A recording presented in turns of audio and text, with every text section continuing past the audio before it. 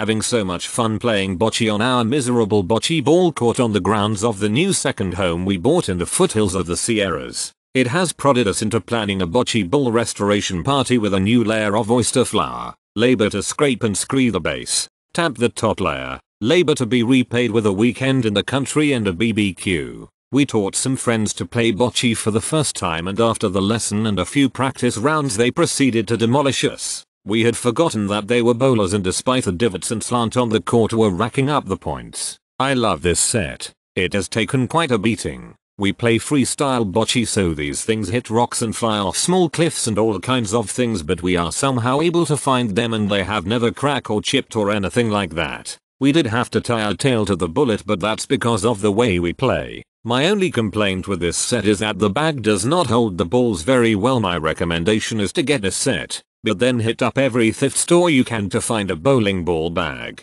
which will hold all of your bocce balls just fine, and will be much tougher than the cheap bag they send you. These are great, good construction, weighted well, and still look good after many games. I would recommend leaving the cardboard box in the bag, cut off the flaps or fold them down. This way the bag will keep its shape and the weight will be dispersed over the straps evenly.